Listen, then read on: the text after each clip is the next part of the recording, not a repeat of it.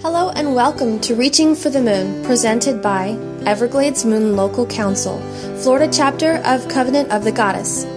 COG supports individual works by its covens, members, and local councils. It's a vibrant network of a myriad of Wiccan and witchy resources, religious support, friendships, service opportunities, and more. To find out more, visit our website, emlc.net, our Facebook page, facebook.com/EvergladesMoon, or Twitter, @EMLCTweets.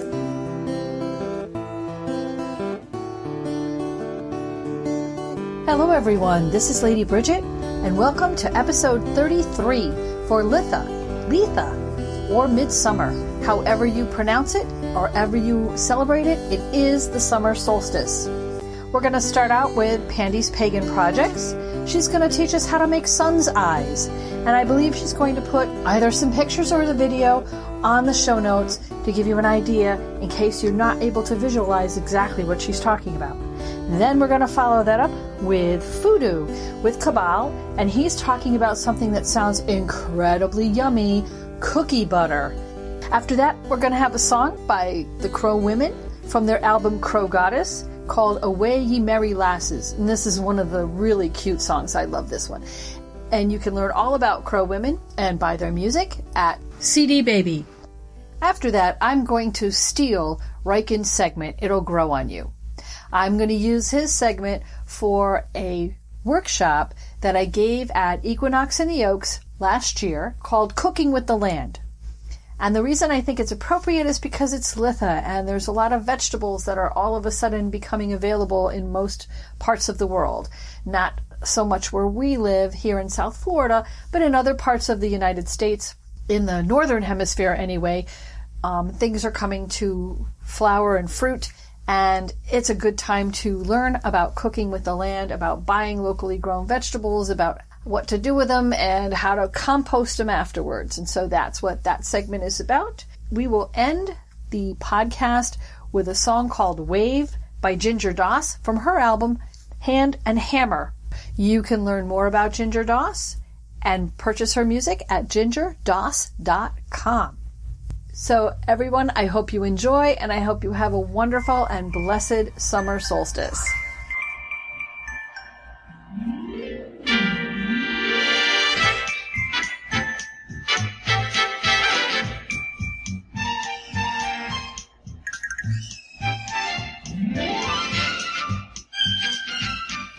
Hi everyone, this is Pandie, and it's time for another one of Pandie's Pagan Projects. With summer solstice just around the corner, now is a great time to get in some sunny crafting. If you've ever made a god's eye before, you'll be using those techniques to make our wonderful sun's eye. To make this project, you will need 4 long sticks. These can be craft sticks from the craft store or thin, long twigs that you found in your yard. If you're here in Florida, you could maybe also use long, stiff palm fronds. I think those would work really nicely too. Just make sure to shake them out so you don't have any stragglers from out in the dirt. You'll also need weaving material such as sunny-colored yarns, strips of fabric, ribbon, and twine. Some optional options may be bells, shells, beads, feathers, or anything else you'd like to weave into your sun. You can also plan to have some streamer ribbons with things attached to the end to make your sun flitter and flutter in the breeze. And you may also want to have a hot glue gun handy to make getting started just a little bit easier.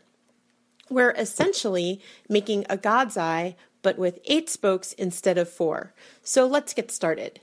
First, hold your sticks so you have all 4 crisscrossing at a central point. This is where we'll start weaving. The length of your sticks from that central point will dictate how big or small your sun will be. So if you're not happy with the size, now would be a good time to find some larger sticks. Once you have the sticks crisscrossed, you can use your hot glue gun to secure them in place. If you don't want to use a hot glue gun, you'll start by diagonally wrapping your first color of yarn across each set of the sticks, making X's. You'll want to secure them a few times each so that they stay spread out like spokes in a wheel and stay together. Now hold your bundle of secured sticks together and we're going to start to weave. We'll be doing essentially the same thing the whole way around. You'll wrap the yarn over and around one stick, give your bundle a turn, then wrap your yarn the same way over and around the next stick. Pull the yarn tightly each time and make sure each new row of yarn is lining up right next to the previous ones. But don't pull too tight because you'll start to make your stick skew and then your sun might get a little weird shaped, which is cool if that's what you're after, but if you're kind of like me and need it to be equal, it's something to be mindful of. You can switch colors at any time or even switch your materials at any time to get some amazing effects. Just tie off the previous piece to your sticks and knot on a new one. You'll be able to use different yarns and different colors and different materials. Maybe some will be shimmery, maybe some will be flatter colors, and your sun is going to look amazing. If you have beads or charms, you may want to string them on as you go so that they can be part of your design. Though this can sometimes be a little hard if you're working off of a spool of yarn that's on a big skein. So another option would be to whip stitch those items in later using a sewing needle and some of your leftover yarn.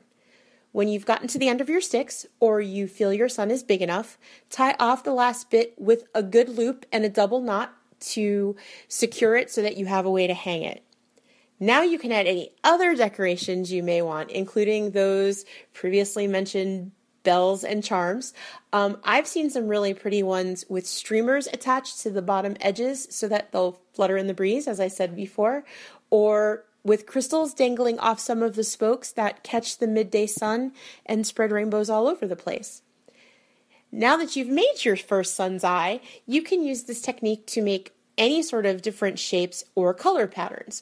Why not try rainbows or even do shades of a color to hang in your elemental quarters? The possibilities really are endless. I can't wait to see all of your wonderful suns. Be sure to share them at our website, emlc.net, or on our Facebook page, facebook.com/EvergladesMoon. Have a sunshiny day!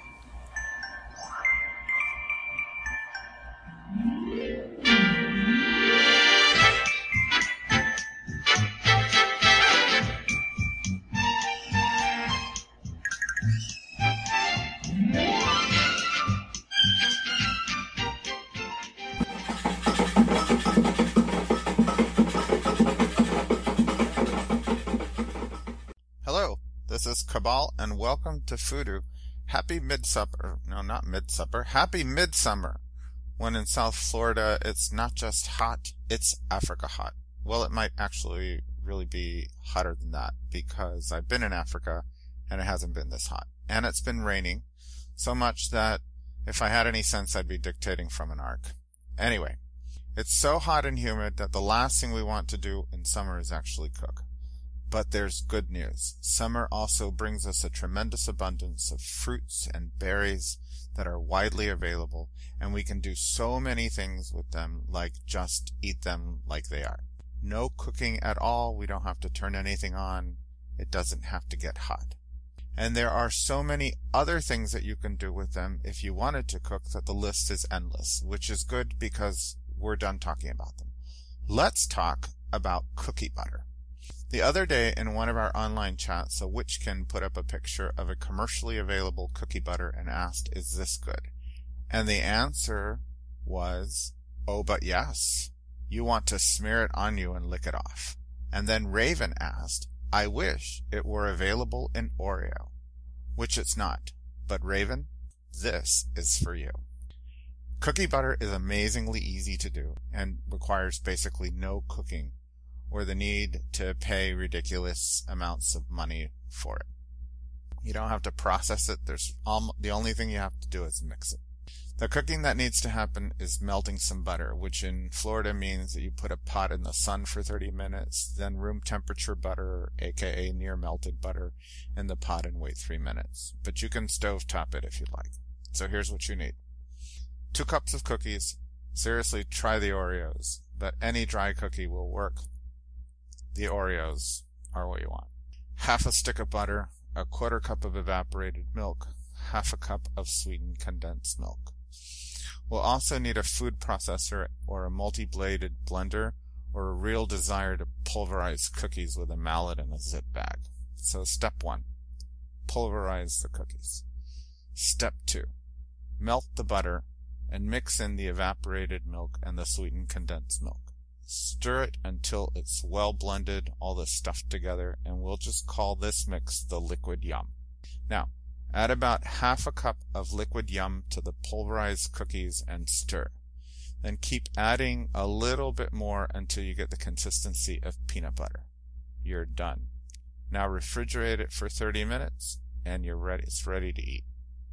If you have any leftover liquid yum, or you can also just use water for this, you can add more to make it a more liquidy treat that you can drizzle over ice cream or dip stuff into, like apples or pretzels, or just pour into your mouth or on another person, saving the spoon cleanup so you have less work in the summer.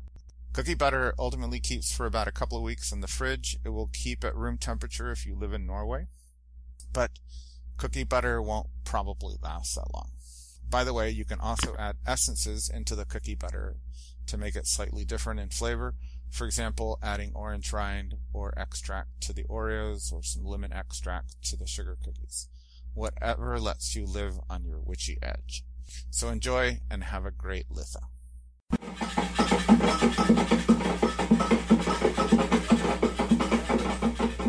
They told me Mama was going out. She asked what I was all about. I asked if I could take the broom. I'm going to meet the girls. Oh, the moon is waxed tonight, and don't you like the fellas? I prefer the girls tonight. I'm going to ride the wind, 'cause it's the girls' night out.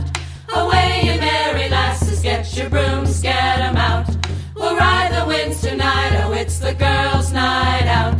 Away, you merry lasses, get your brooms, get 'em out. We'll ride the winds tonight. My sister is so bold and free, she asked if she could come with me. I saw her up above the trees, going to ride the wind. Oh, the moon is waxed tonight, and don't you like the fellas? I prefer the girls tonight. I'm going to ride the wind, 'cause it's the girls' night out. Away, you merry lasses, get your brooms, get 'em out. We'll ride the winds tonight, oh, it's the girls' night out. Away, you merry lasses, get your brooms, get 'em out. We'll ride the winds tonight. As we were going out the gate, we met our dear old mother, riding a broom and humming a tune and going to ride the wind. Oh, the moon is waxed tonight, and don't you like the fellas? I prefer the girls tonight. I'm going to ride the wind, 'cause it's the girls' night out. Away, you merry lasses, get your brooms, get 'em out. We'll ride the winds tonight, oh, it's the girls' night out. Away, you merry lasses, get your brooms, get 'em out. We'll ride the winds tonight. Girls' night out. Away, you merry lasses, get your brooms, get 'em out. We'll ride the winds tonight, oh, it's the girls' night out. Away, you merry lasses, get your brooms, get 'em out. We'll ride the winds tonight.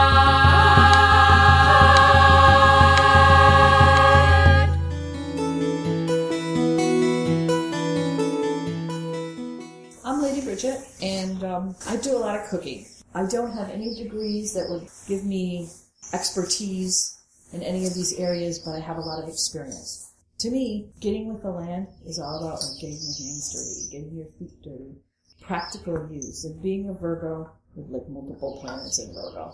I do a lot of cooking. I like to cook. I like food preparation. But I also live with Lord Riken, who is has a degree in forestry. And he has Capricorn moon. So I don't know if you know anything about astrology, but Capricorn moon means the man likes to reuse, recycle, redo, and he can't throw anything away. Ever. Because it's all useful. Because it might be a use for him, yes. Absolutely. Either from him or somebody else. So basically, after living with him for this many years, 20 years or so, we have developed this system. And I thought, this would be pretty cool to share. So that's what I'm doing. And it kind of starts with the veggies. So when we go shopping for vegetables, we're shopping for locally grown vegetables. So we're going to small farmers markets. We're looking for little veggie stands on the side. And it means buying vegetables when they're in season, not when they're imported. A lot of the vegetables that are imported are never ripened on the vine. They're ripened by gas in a truck. So if you're eating a tomato and, it's from someplace else, you're eating a tomato that was ripened by pumping nitrogen gas into a truck. And that's how they ripen them. As they're being transported. As they're being transported, exactly. And my sister and brother-in-law are truck drivers, so they've actually done some of this, transporting fruit and stuff in a truck that's been gassed. It's not the healthiest way to eat, I gotta say. You're much better off finding locally grown produce. Now, this means that you're not going to have tomatoes all year round. We've gotten so spoiled because it's like, I feel like having a salad. I'm going to pop down to Publix or the shopper, supermarket, and I'm just going to buy, all my salad stuff without thinking, wow, the tomatoes came from Chile and the lettuce is from California and this is from here. And it's just, you're not buying what being grown locally. And in Florida, there's really not a whole lot of excuse for that because there's only a few months, granted, they're the summer months, when stuff really doesn't grow much down here. But, with a little planning, you can definitely... What part of Florida do you live in? South Florida. Okay. So in South Florida, we're in climate zone 10A, 10B, and 9A and B. We're subtropical. Come the end of May, June, by Litha, everything's fried. And the sun is too intense, the heat is too intense, it just doesn't really grow. Now, if you bring it indoors and you have like an indoor setup, you can get away with that. And there's some things that he's managed to grow in these little earth pots that he'll manage to keep all year round. But they're kind of pathetic and straggly, and you can't really harvest off them while they're basically trying to survive. So we usually harvest everything by Litha, and then we start planting again at Samhain. And that's how our setup ends up being. Now, also, if you can find a co-op in your area, right, where they'll have vegetables, and they'll deliver like a box of vegetables a week. But you might get 5 eggplants. And you're going to look at this and go, and I'll tell you why I'm using this as an example. You're going to look at this and go, the hell am I going to do with 5 eggplants? And I personally don't even like eggplant parmesan. It must be the only vegetarian on the planet who abhors eggplant parmesan. I went to a local market, and I went to a farmer's market, and they were selling out the eggplant because they had them 5 for $1. I can't resist 5 for $1. I'm sorry. And the little they were huge. Okay, they looked like footballs. So I get them home, and I'm like, oh my God, what the hell am I going to do with 5 eggplants? Because it didn't occur to me when I was buying them. I was thinking, wow, look at all the money I'm saving on my food budget. Then I get home, and I'm like, what the hell am I going to do with these things? The internet is your best friend. You could Google anything. I found 5 different recipes for eggplant. None of them were Parmesan. None of them had the same flavor profile. So we had eggplant every night for the rest of the week, and we were eating a completely different meal every single night. I got no complaints. And that was rare in those days, because that was when I was raising my teenagers. And they were very food picky. Not so much now, because they're cooking for themselves. So the thing is, if you're buying locally and you're looking on the internet and you're finding a lot of fruits and vegetables and you're buying them in season, you're going to have extra. I don't do canning at this point, but I may start that because we got a new pressure cooker and I'm kind of having fun with it. So that's one of the things you can also do. A lot of times also you can cook vegetables ahead of time and freeze them.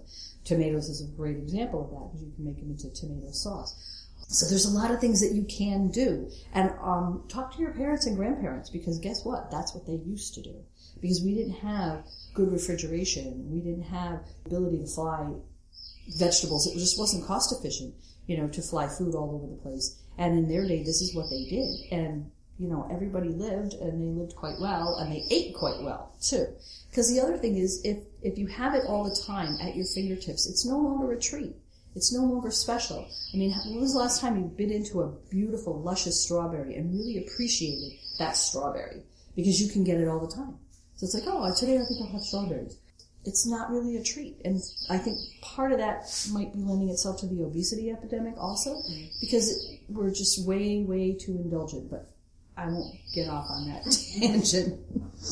The other thing you want to look at is spicing, because there's so many different spices that, and I have the spice rack to prove it. I have like 75 spices in alphabetical order on my wall, and that's not including all the blends that are in the cabinet. I know. Yeah. You've seen the pictures. Yeah, you've seen them. I know.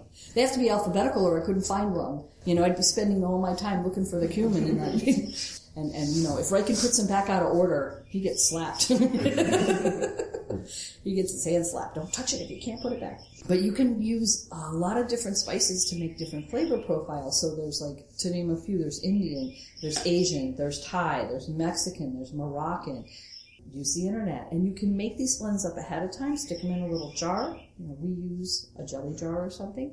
Label it, and then you've got it. It's a vegetable rub. It's a meat rub. You could throw it in the water when you're making rice or couscous. And if you add the same spice flavor profile to your meal, everything blends well together. And even if you're not doing anything more exotic than like chicken breast and rice and some veggies, if you add a spice blend to all of that and use the rub on the chicken when you put it in the George Foreman grill or whatever you do with it, because I don't really fry anything either, you're going to have the flavors all going to blend together. So you're not going to have this jarring taste. You bite into one vegetable and it has cheesy flavor, and then you bite into something else and it's got Thai flavor, and you're like, wait, there's a war going on in your mouth. It blends everything nicely together. And I find when you buy pre-mixed frozen vegetables and pre-mixed frozen blends and all this stuff that's supposed to be so convenient now, and it may be convenient, but it's so full of salt, and it's so full of preservatives, and it's just so bad for you. Your body doesn't know what to do with that stuff. It's overkill. The closer you are to the original food source, the more healthy you're eating, and the better off you are. Now, okay, we've chopped up our vegetables, we've cooked them all, we've put in our flavoring spices, and you've got all these ends. Okay, you've got the carrot tops, you've got the ends of the snap peas, maybe you had edamame and you've got the shells, there's the cauliflower greens, there's tomato tops. Some of the lettuce might have been a little wilted, so you pulled it to the side. And most people, unfortunately, probably a huge percentage of people in this country would just throw it in the trash. They're not done yet. Those veggies are not done yet. Reuse, recycle, redo. Take those veggies. Now, you don't want to use the starchy ones, but for the regular vegetables that are not too mucinous and not too starchy, you can put them in a bag and stick them in the freezer. So you've got all these ends. Now, the reason I say put them in the freezer is because you can't use them once they get brown, because that's going to ruin your broth. You're going to make veggie broth out of these. This is what I do. We don't often have enough of the ends of the vegetables to make a decent amount of broth. I pop them in a bag, a little plastic green bag or something, and stick them in the freezer. And the reason you can do that is because you don't really care if it breaks down the cellular structure, because you're going to do that when you cook it anyway. So it's fine. Take your carrot tops, take your celery, take all of those vegetables, the insides of the peppers and all that stuff, just stick them in the bag, and when you got a nice hefty bit, then you're going to make broth out of it. You said not the starchy ones, so right. Like not potato skins? Not potato skins, not cucumber skins, anything that's too starchy or too mucinous, because if you put that in the broth, you're going to get too much starchy, or you're going to get jelly. Mm. Yeah, it's not going to be good. And you can ask me how I know. Yes. Trial and error on that. Yeah, exactly. And also, if I boil some kind of stuff, if I boil things for anything, I save the water too, which it may be a little over the top, but I'll put it in a jar and I'll label it veggie water, and I'll stick it in the fridge. And I'll do this mostly the week or two before I know I'm going to make broth. So I'm looking in the freezer and I see my bag's getting a little full, and I'm like, okay, well, I think I got a free afternoon Saturday or Sunday. I think I'm going to make broth. So I'll go, okay, and I'll start saving some of that veggie water too, because then you're not starting from scratch. Don't throw the veggie water down the sink. Even if you're not going to save it, go put it outside, feed it to your, because it's got all these nutrients in it that got boiled off the veggies, and your plants will use it again. Pouring it down the sink, where's it going? Into the trash. So go out and water your plants with it. They'll love it. Let it cool off first, though. They won't love you if it's still there. Yeah, I say that because I have to. So you can save that veggie water. You can put those veggie pilings, scrapings, whatever, into the freezer. Then you take them out, and now you're going to put them in a pot. Now, if you have a pressure cooker, who here has a pressure cooker? Okay. I highly, highly recommend it. because they are awesome things, especially the new ones. No, really. I was raised in one of those families where everybody was afraid of pressure cookers because somebody had seen one blow up once, so I understand I need to get with the times that they've improved. And I still have my grandmother's pressure cooker, and Riken still has his mother's pressure cooker. Yeah, they're you buy them once in your lifetime, and they should last the rest of your life. Yeah, you just need to replace the gasket, and we have them, and we won't give them up because he's convinced, the zombie apocalypse is coming or something. He's a survivalist, so we don't really give him up because he can't, give anything up. But someday we'll find a use for those. But in the meantime, they're kind of in the garage in the attic or something. But the pressure cooker is one of your best friends because it will cook everything for you. It'll cook down beans. It'll cook down all kinds of stuff. If you put the veggies in the pressure cooker, put in your veggie water, or you can use distilled water. I like distilled water because the pH is exactly right for your bodies to get rid of toxins. That's probably a different workshop. If you have to, just use tap water. If you use rainwater, make sure it didn't come off your dirty roof. That's what I use for watering the plants, I don't use tap water for hardly anything. So we'll put the water in just to cover, because you don't want too much water. In the pressure cooker, the water's not going to evaporate. Okay? You're going to put it on for 15 minutes. Let it jiggle or whatever. Put it on for 15 minutes.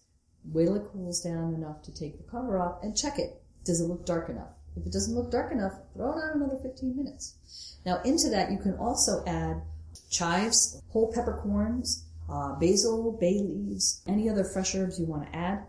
You can even add a little bit of Mrs. Dash. I used to add like a teaspoonful of Mrs. Dash just into that, just to give it some more body. Because not all the vegetables are going to have as much body as you want. And put the basil and things before you cook it? Put in the basil and such before Yep. Okay. I put it all in there, and then I let it cook down.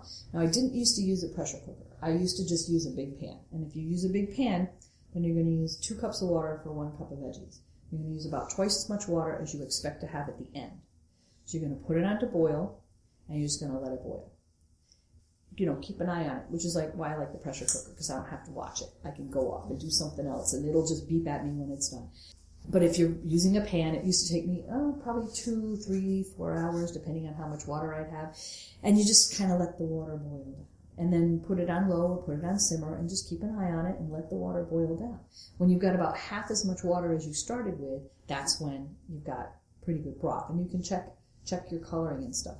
So take the veggies out, squeeze them. Get a couple of slotted spoons or something and squeeze those puppies for all they're worth, because you want to get every good drop out of it. Then you can go in the compost bucket, and I'm going to get to that in a minute. So then after you've squeezed all the water out and you've got your veggie broth, put it in little containers. You can use like the little 1-cup containers. You're definitely going to want to mark it. I don't know if your freezer looks like mine, but there's a lot of mystery stuff in there. Because my husband doesn't believe in marking any of his science experiments. He has his own fridge now. Seriously. But I just use masking tape. So, you don't have to go out and buy fancy. You can if you want to, But masking tape works great. Masking tape and a Sharpie, you just put on it broth, and then I date them because I like to rotate the stock. So I date them, and I will make somewhere between 8 and 12 cups of broth at a time. And that's great. Now, the only other thing I want to say about if you're going to use onion. Yeah, I was just going to ask you about onion skins. Yeah, I don't use the skins. You can, but I don't use the skins. But sometimes, you got to chop the top off of it or something, If you're going to use onion in your veggie broth, I strongly recommend that you label it. Because if you use onion veggie broth to make cucumber soup, it kind of doesn't work. Yeah, and I did that. So there's stuff that I won't use onion for. And because I make a lot of different stuff. And so if you do have onion in your veggie broth, which is fine, because like maybe 90% of the stuff you're going to use, you want onion flavor in it. But I would label it broth and maybe with onion or something. So and do date it. Not that it really goes bad, but I try to use them. Rotate your stock a little bit using your oldest stuff first. Just makes sense. And even if it gets a little freezer burned, doesn't matter. You're going to melt it. It's going to be fine. And this stuff is really especially good if you have someone who's on a low-salt diet. And the stuff that you buy, the little cubes and, even the soup base, oh my God, it's so full of salt. So when you first taste your veggie broth, you're going to be like, wow, this needs salt. So add a little salt into it, but I would add it to taste after you've made it, so you're not like way over salting. But also be aware that a lot of recipes, when they call for veggie broth, they're assuming that you're using the salted variety. So when you taste it, you're going to have to add salt to that recipe. Because you didn't buy the cheap crap. You made your own. So you're going to need to add some salt. I find if I run out of broth, if I'm making something and I'm doing a lot of cooking and I use up all my broth and then I have to resort to the cubes, I don't add any other salt. And I'll try and do it like half and half mine and, one little cube or something. And then I don't add any more salt because it totally has enough. And once you've eaten that way for a while, your taste buds will, they'll adapt and you won't be adding like a ton of salt to your food anymore. Just a whole lot healthier for you. What are some of the other things you do with the broth? Well, I marinate in it. I saute in it. So like instead of using oil, you can use broth. And you can cook anything in broth. You don't have to use oil or sometimes wine. Wine adds a nice flavor. So sometimes I'll add a couple tablespoons of wine to the veggie broth. If I'm sauteing vegetables because I don't really fry anything anymore. Unless if I have to, I use coconut oil.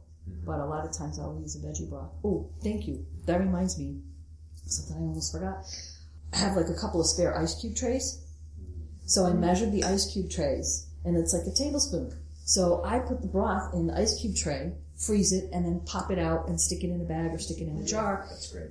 Yeah. So then I don't have to like thaw a whole cup of broth. If I'm only going to use 3 tablespoons to stir fry some vegetables in, I'll pop 3 ice cube things out, or I'll take them out of the bag, just stick them in there. And I used to do that with my coconut oil too. I would pop it into the ice cube trays, and because it gets really hard in the fridge, but if you leave it out, sometimes it doesn't go rancid as quickly as other oils, but it'll go rancid. It will. And I use the oil so infrequently that, I didn't want to throw it out, so I freeze it in the ice cube trays too, and then just pop it in a jar, pop it in the fridge, and it stays solid. Which kind of pressure cooker do you guys recommend? The one that's like a machine that you can plug in, or the one that goes on your stovetop? Well, we have both. What can I say? We go to those home things at the state fair and stuff, and they have all those incredible booths with all these incredible vendors and, like gadgets. So we have a pressure fryer that goes on the stove. We also have an Instant Pot that you plug in. We have a space-limited kitchen, so if we had to just only have one, what would you recommend? Is there a problem with some pressure cookers on a glass top? I don't know. Because I have a glass top. Like if you have a glass top, you're not supposed to use a pressure cooker. No, I have a glass top. Okay. And I used to use my grandmother's pressure cooker on it too, and never had a problem. Yeah. Well, you might like the Instant Pot better because it's a pressure cooker. It's also doubles as a crock pot. It also is a rice cooker, and it does like 7 different functions. So we got it to kind of replace the other stuff, but then... No, but we have a crock pot. So we got it to replace the crock pot, replace the rice cooker, and, replace the other pressure cooker, that kind of thing. We're really liking it. And it's electric, so it has a lot of settings. And you can press, you can put it in for whatever the setting is, and it comes with a little cookbook, so it kind of walks you through different stuff. The pressure fryer that we had, same kind of thing, but it goes on the stove. So it really kind of depends on what you're going to use it for. Investigate. Just don't get the old-fashioned kind that everybody's afraid of, because I guess they used to blow up. I don't know. We never had an issue in I have one of the old-style kinds, I guess, but it has 3 different pressure valves, so there's like almost no chance, because if one of them were stuck, they've still got 2 others. Yep.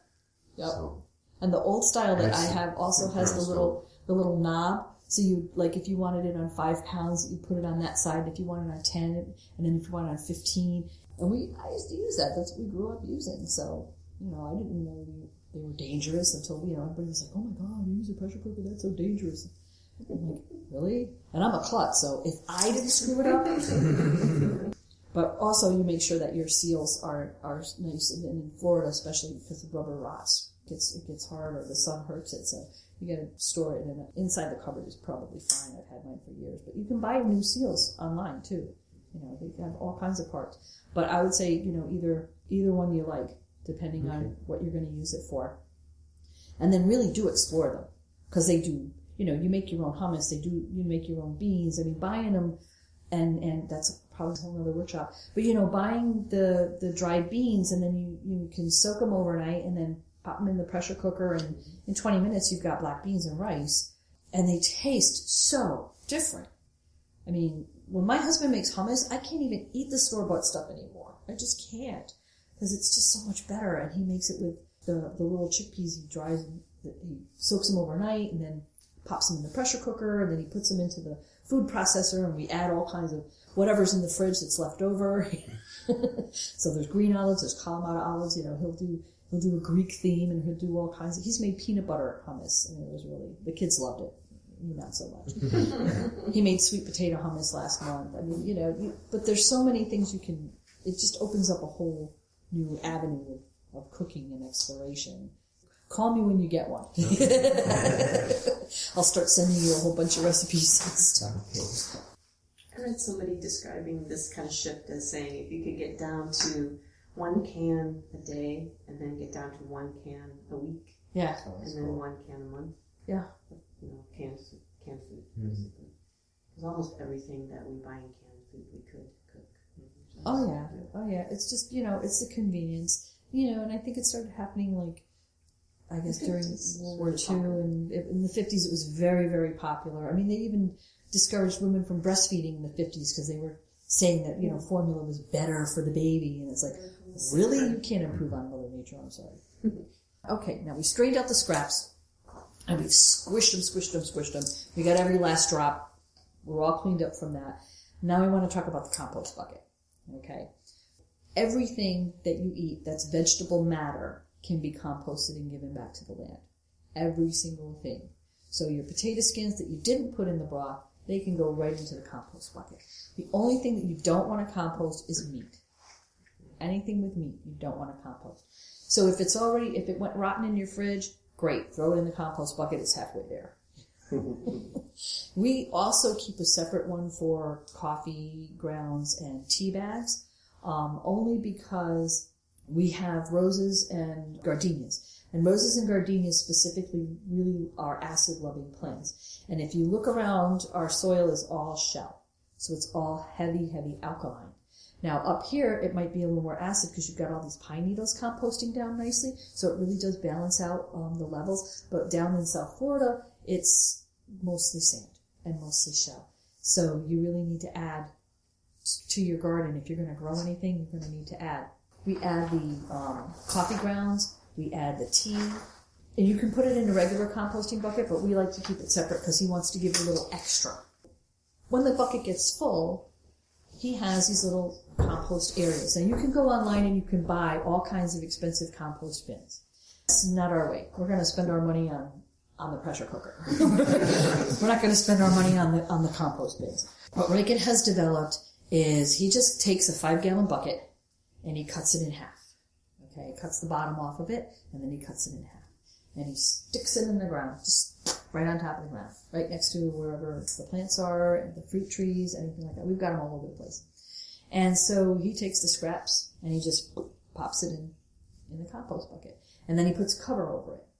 Okay, and you want to cover it because you want it to be a little wet, but you don't want critters getting into it. You don't want it being rained on, so you want to cover it. And it builds up heat in there because the composting builds up a lot of heat. And so that's good. So if you feel around the edges and it's a little warm, that's kind of good. If you see steam coming out of it, that's kind of even better. It's doing its thing. After about 6 weeks, you take the cover off and you rake it out and you're going to have dust. It's just going to have composted pretty much down to nothing, and you just work that into the soil. And then if you want, you can start a new one right in that same spot, or you can move it to another one. The other thing that he uses, if he can find it, is construction waste. So sometimes you go and you've got this big PVC pipe, you'll see it in the trash. He takes the Sawzall and he cuts it down to about 9 inches high, and then he uses a stone patio thing or a tile or even a plastic cover to cover them with, and they're all tucked away all over our yard, and he keeps track of which ones he's used last. But he'll just go and he'll just add some to this one or add some to that one. He'll pop the cover off and see how it's doing, stir it up a little bit sometimes, put some more compost in there and close it up. And I have to say that I've been living in that house since 1987. And this is the other thing about, if you're in one area for a long time, you really have an ability to improve the land that you're living on. my yard would barely grow grass. Somebody had covered it in a bunch of gravel. We had to sift through all that crap. And now when you're using the compost also, you can't just use straight compost. You have to add at least, 50 to 75% dirt to it. If you're using it just, to plant in a pot, but you could use it for that too. My yard now will grow anything. Oh my God, anything. Anything you stick in the ground, it's going to grow. He has like 99% success rate with his rootings and his growings and all that. And it's partly because of who he is, but it's also partly because of how he's been working this land and improving the land and composting everything on it for so many years. Just keep moving the spots around. Or if you don't want to move them around, you can take the stuff and just take a shovelful and put it where you need it. You can also add leaves. You can add cut grass. Because composting, it's a combination of nitrogen and carbon. And it's not really as complicated as it sounds, and you can go online and, you can find all these really scholarly works about composting. And there's even Composting 101 and Composting for Dummies and stuff like that. And that's where I usually get my information, because it's down here where I'm at, not, up here where he's at. So he's got all that, he's got the degree, he understands all that stuff. I'm just looking at it like, okay, so I just dump the bucket, right? That's all I need to know. Just dump it in the thing, put the cover on, walk away. I'm good with that, because I'm good with anything that I don't have to sit there and fuss with. I want to be able to go and do something else. And it's really great. I mean, it works really, really good. The beauty of this system I really like, because, you read an organic gardening book or something, they all compost. They have a giant leaf that you have to turn it, and they give all these elaborate instructions. Right. And then once it's done, you then have to still move it to where you want it. Yeah. Right. But composting in place is small things. You just layer it, and you don't have to touch it, and Exactly. it makes a lot of sense. Exactly. And then you just rake it out or shovel it through, whatever. It's right there. So you put the plastic lid on. Do you actually snap it on, or do you just lay it on? Well, he lays it on because we don't have raccoons. Okay. But if you have raccoons... Like, I'd be afraid it gets so hot it might... Nah. No? It doesn't, and we're in South Florida. Smells right, so. Yeah, no, it doesn't. And I mean, sometimes I have walked by and I have seen like little wisps. It might actually improve it because it gets so hot. It does. Like a pressure cooker almost. Yeah, and it really cooks it down. Right. So you want it, like, it's funny because you want it to be kind of wet when it goes in. Right. And you don't want it too wet because you get torrential rains and you get too much. So. Right, and that's why you have to cover it. But when it's in the bucket and the food is rotting in the bucket, it's creating its own. It's already getting wet. It's already sliming out. So when you empty the bucket and it's full and you put it in, and we have one of those stainless steel ones.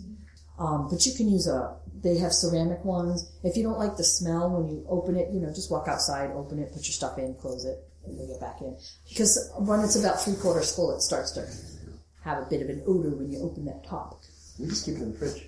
Oh, or compost it every, couple days, whatever, you have enough, you take it out. I have no room in my fridge. Our compost has been like a large one, and I was thinking, maybe we should get the kind where you can turn it and stuff, but you know what? Not worth it. If I have seeds of something, it's kind of funny. I'll have I grew cucumbers and then use the seeds, threw it in there, avocado. Sometimes I open it up, I haven't gotten in there in a week or two when I go to and dump some my stuff's sprouting. I got a Haas. I was telling him I have a Haas avocado growing out of the seed. Yeah. It's this tall. Yeah. And I'm like, what is that thing in there? Yep. Or I'll harvest some plants that are growing out of my... All my best mango trees come right out of the compost. Yeah. Trees. Yeah, but trying to grow them on my own, like an avocado, and it's like sometimes it doesn't. Yeah, usually. It usually dies at some point. Yeah, it doesn't usually make it. The Haas avocados, I don't think will grow here. That's why ours look like little footballs. They're a different type. I never tried to grow one. I mean, I know that's not native here. It's California, but... No, we have an avocado tree in our yard, but it doesn't give you those little guys. That's the size of the seed. I know. My parents' house in Sunrise, they got avocados that big. It's insane. Yeah. It's like a small watermelon. Exactly. I love it. It makes so much guacamole. Oh my God. Do you take the staples out of the tea bags? No. I thought my tea bags in there too. Did you say, I missed that. Did you say that? Okay. Yeah, tea bag. Well, we usually take the tea bags and the coffee grounds and we have them in a little separate container, only because we use them, we give the roses and the gardenias an extra dose because they really need the extra acidity. And the rest of the plants need a little bit, so it evens it out for them. Before we end, and I pass out some recipes, 2 more things I wanted to touch on. Something that's called composting tea. And composting tea is any kind of animal poop from a vegetarian animal. So it can't be your cat or your dog because they have meat in their food. But you take, and I know this sounds gross, But if you have, birds, rabbits, guinea pigs, anything like that, an animal that eats vegetables, take their animal poop, stick it in water, and let it set. Let it dissolve. Water your plants with that. They will love it. They will love it. Now, I know you're all kind of strange. I don't have a rabbit, but my daughter did. Or we'd have the rabbit to babysit, and they went away. We go up scooping up little rabbit pellets, and like it's making composting tea. We have birds, so we could use, the bird stuff for the composting tea. The other thing is, ladies, if you're menstruating, or if you have daughters, or if you have other people who are menstruating, and I know this sounds gross, but make a tea out of it. Stick whatever you're using in a bucket of water outside. Just let it set for a little while, and then water your plants with it. Your plants will love you. Oh my God, there's so much micronutrients in female blood. Unbelievable. Yeah, that's what they make blood meal out of. They use cow's blood and stuff, and you have to pay for that, and you're getting it for free every month. Well, you're not now, but eventually. Right. Eventually, but I mean, it is really super great stuff, and that used to be a third-degree women's mystery, and now I'm sharing it with all of you. But yeah, no, absolutely, water your plants with it. Absolutely. My roses went wild. They so loved it. And I mean, and it's not overfeeding them because you're only getting it, once a month, which is about how often you want to give them a little extra feeding anyway. So, I mean, the cycle is so natural and so great, and it all links together. It's just such a great system. So that's pretty much what I wanted to present today. Are there any other questions? I wanted to add, I don't know if you have read a book called The Human Manure Handbook. Mm-mm. I highly recommend it to everyone. It's free download on the internet. Human Manure Handbook. I think the guy's last name is Just called Humanure. Humanure? It sounds like something you would probably want to look at. The other thing I would encourage everyone to do is dumpster dive. Crazy quantity of ricotta cheese gets fed to my chickens. Yogurt, ice cream, whole pizzas. It's amazing amount of food you start throwing out at your local Winn-Dixie. Oh yeah, they have to throw it out. They have to throw it out. It's beyond the date. Really, they have to throw it out. I didn't really start cooking until I was in my 30s. Before then, I was just too harassed and harried, working full time and raising kids and everything. It was like, who has time to do this? But then I was really encouraged, and it helps to have an appreciative audience. So if somebody cooks for you, I would say appreciate it. If they ask you to critique it. If you start making faces, it may be the last meal they cook for you. So, just saying. You don't have to have all kinds of exotic things. But I'm saying, if you buy spices and they say, it expires in a year or whatever, it just means that it's not as potent. Add to taste. If you add it and you go, wow, I can't really taste that, dump in some more. Alrighty, that's about all I have. Thank you so much. You are very welcome. Thank you.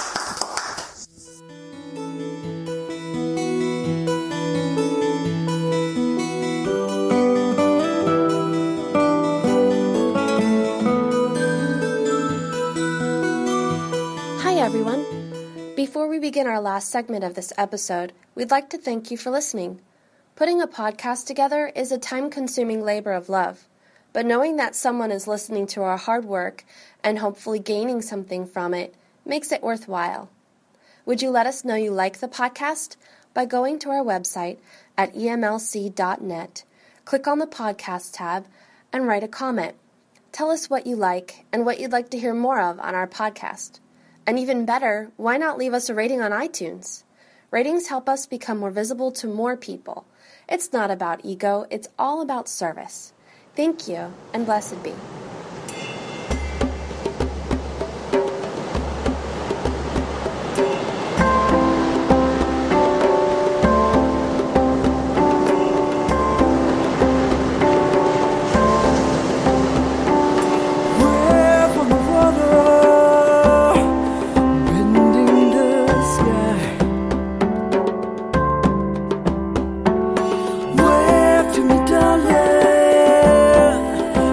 Say